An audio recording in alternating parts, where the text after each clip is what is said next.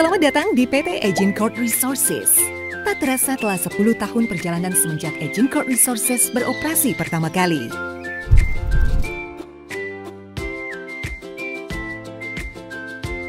Berawal tahun 1997, pemerintah memberikan kontrak karya kepada PT Danau Toba Mining. Waktu pun terus berjalan, perubahan demi perubahan telah terjadi. Mulai dari pergantian nama, perkembangan proyek, hingga berganti kepemilikan. Dan sampailah di tanggal 24 Juli 2012, ditandai dengan penuangan emas dan perak pertama kali. PT Agincourt Resources Tambang Emas Martabe memulai perjalanannya. Pada 2015, Tambang Emas Martabe yang dikembangkan oleh Agincourt Resources resmi masuk menjadi objek vital nasional.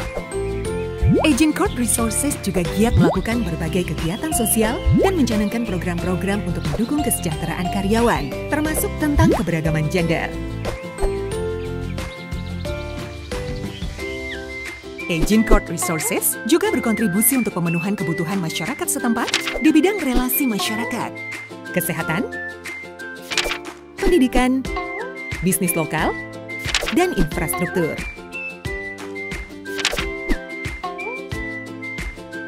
Pada 2018, Agincourt Resources resmi menjadi bagian dari Astra Group. Mulai dari 2019, penggilingan biji terus meningkat dan mencatatkan rekor pendapatan dan laba bersih. Pada akhir tahun 2021, hampir 73,92% karyawan Tambang Emas Martabe adalah masyarakat lokal.